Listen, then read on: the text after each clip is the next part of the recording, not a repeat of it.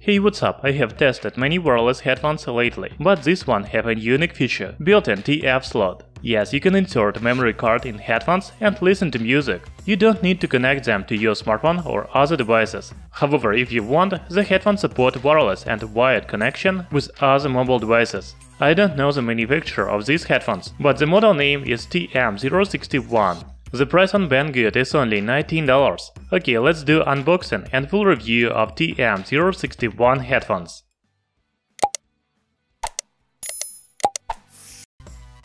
On the box we can see how the headphones look like. Also, there's model name on the front. On the back we can read about main specifications such as 40mm driver, GL chipset, dual battery design, and so on. Inside the box there's headphones, 3.5mm audio cable, micro USB charging cable, and a user manual. That's all. This is a budget headphones, so they are made quite cheap plastic. However, the earmuffs and headband are soft, so the headphones are comfortable. By the way, the headphones are folding and adjustable. This part looks like a metal, but actually the headphones are completely made of plastic.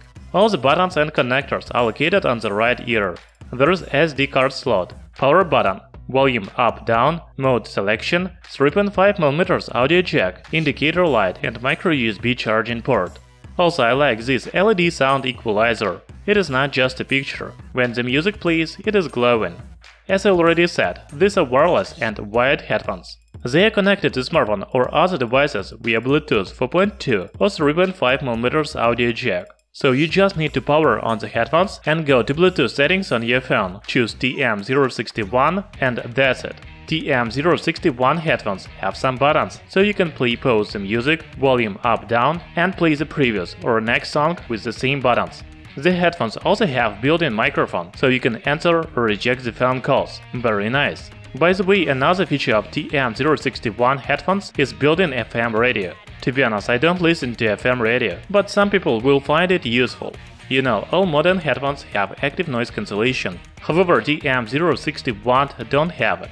I think it is the main drawback of these headphones. If you're interested in specifications such as power, frequency, etc., I will show you this picture. You can read all technical details about headphones. From my personal experience, the sound quality is good. I think it is better than some more expensive headphones. The bass is good and sound is clear.